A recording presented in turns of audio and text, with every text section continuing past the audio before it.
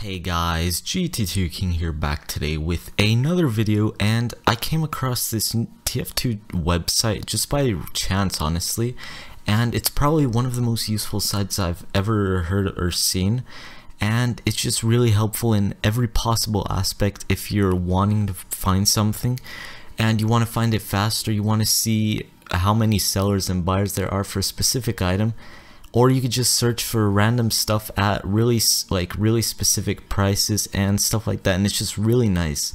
So the first thing what this site is if you log into Steam, you could create a wish list of items. So if you don't like know the name of a specific item, you could just wish list it and you could see it in the future. But my favorite part about this site is if you go and just like say medic hat. Okay, so how about medic? And we want a hat that's less than, like, let's say 3 ref. We should put a space and hat.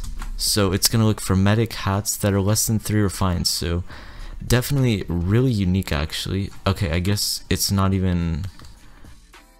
How about we try less than 3 ref medic hat? Maybe that, yeah, that'll work. So as you can see, it finds the unique. You could just put like genuine as well.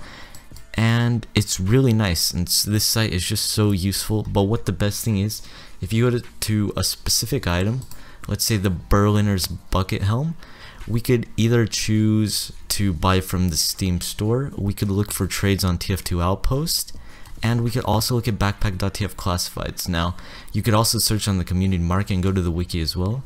You also are able to change the pricing from either trade.tf or backpack.tf, and it also shows you a recipe with the chance % to get this specific item. So this site is probably the main hub for just knowing everything about TF2 items, their prices, where to find them, how to sell them, and where they're being sold and bought, and just all of that. So definitely going to be a really useful site in the future. I'm probably going to be using this. And they even have this new little tab with the Jungle Inferno items. So none of them have been out yet, but you could just click on the buy now if you want to buy it from just the Steam or the web browser.